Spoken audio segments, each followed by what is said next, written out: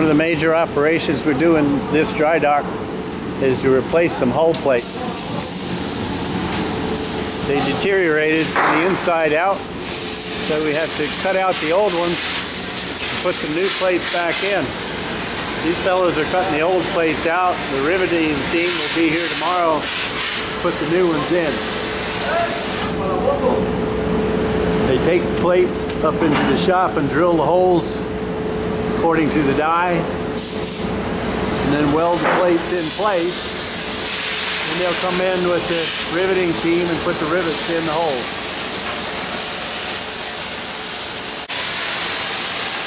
We'll cut the plates out little pieces at a time so that they don't hurt the vertical floors that are in the dry void underneath the boiler.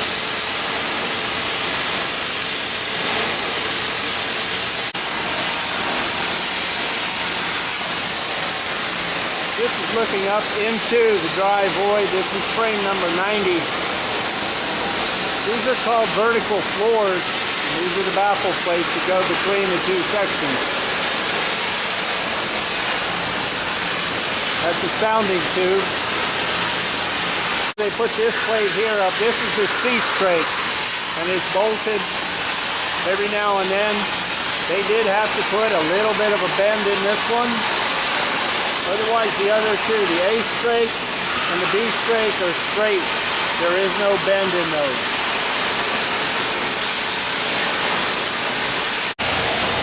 The A-straight on the port side is pretty good, according to the ultrasound test back at the keel, so we did not have to take it all the way back. That saves a lot of riveting. This is the keel. The A-straight sits on top of the keel, and the B-straight bolts up to the A-straight, and they'll put rivets in there, and then the C-straight sits on top of the B-straight. And that's how these were put together, overlapping. This is ready for the rivet team to come in tomorrow. They will set up, get ready to start putting rivets in.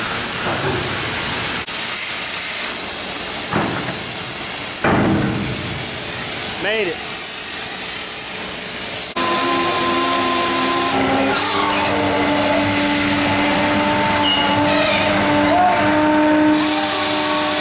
The next part of this process is to ream these holes out well enough to get the rivets up in there. This is a drill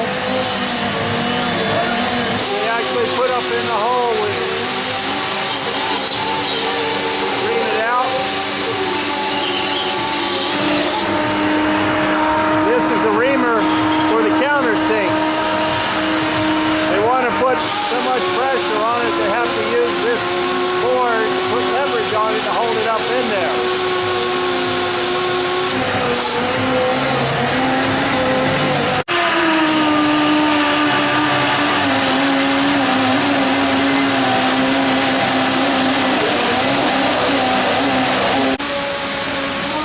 Wednesday morning, these two guys are just finishing up getting the B-straight cleared out all the way from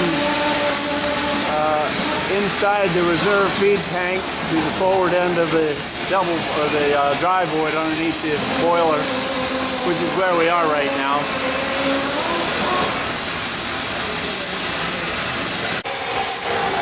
Over on this side, Terry and his group are getting ready to start riveting. This fellow's cutting the rivets to the exact length that they want. These guys are reaming holes, getting ready. We have a couple of Kalana's officials here. Here's the forge that they will use to heat up the rivets before they throw them up and put them in.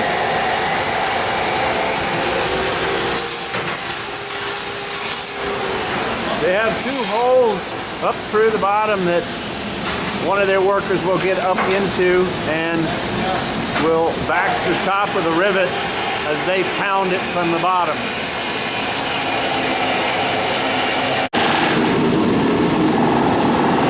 So here's the riveting process.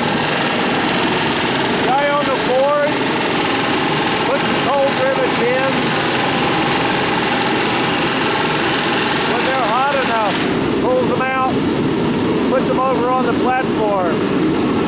second guy hands it up through the hole to the third guy who's up in there, who gives it to the fella over top of the hole.